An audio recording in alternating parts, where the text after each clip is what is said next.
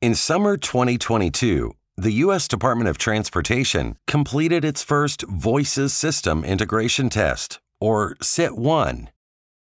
Voices is a test platform that enables geographically distributed sites to connect and test together using live, virtual, and constructive elements.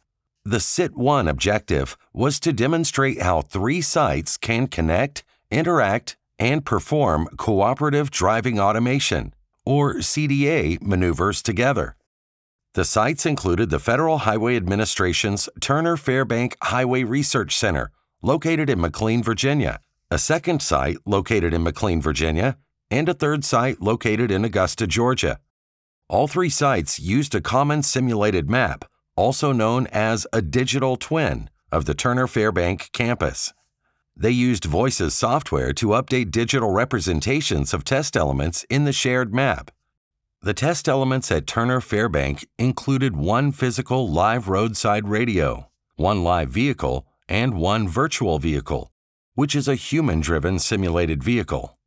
Each of the 2 other sites ran 1 constructive vehicle, which was simulated and under automated control.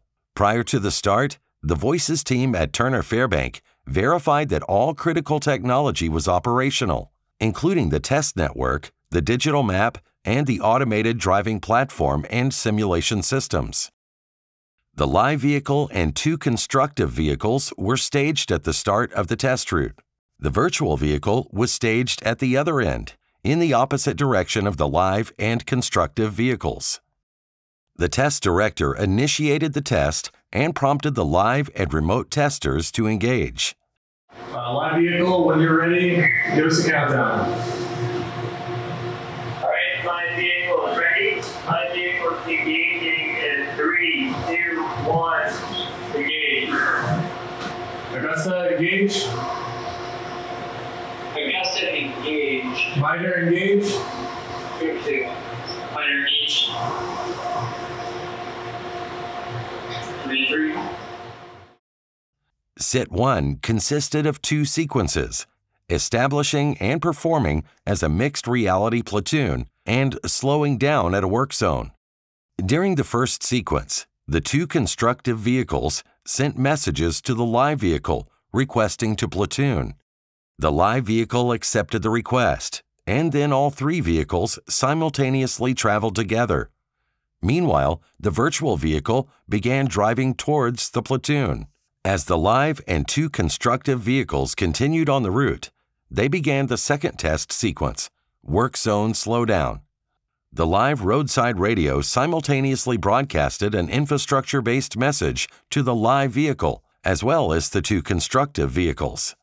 The platoon successfully slowed to the broadcasted work zone speed limit, and the virtual vehicle drove past the platoon in the opposite direction.